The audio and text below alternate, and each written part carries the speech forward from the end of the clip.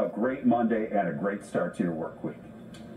And we just heard Angel Reese talking about the energy inside Wintrust Arena. Take a look at this. These young dancers, they also hit the court during the Sky game. This dance team is from the FieldCrest School of Performing Arts located in Park Forest.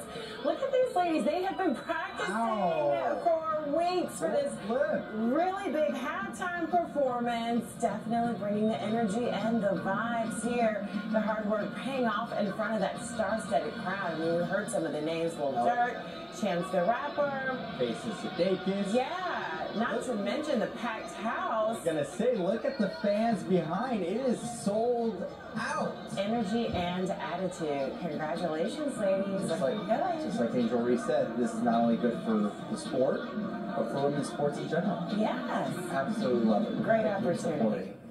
Well, up next, Pride